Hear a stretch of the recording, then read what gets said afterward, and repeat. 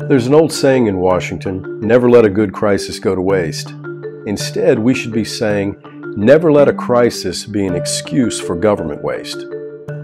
An Abuse of Crisis Prevention Act offers a true government reset and a chance to reaffirm basic principles of limited government. Here's how.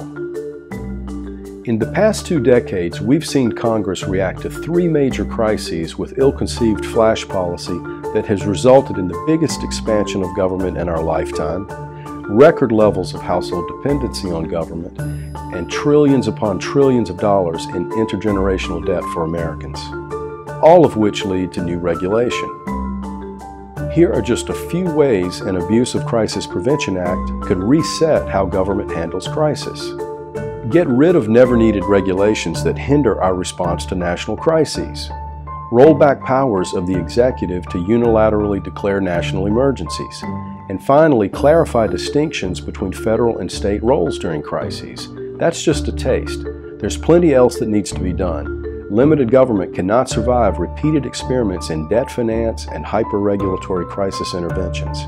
We need to stop the next abuse of crisis before it happens. Not a policy paper, just a thought.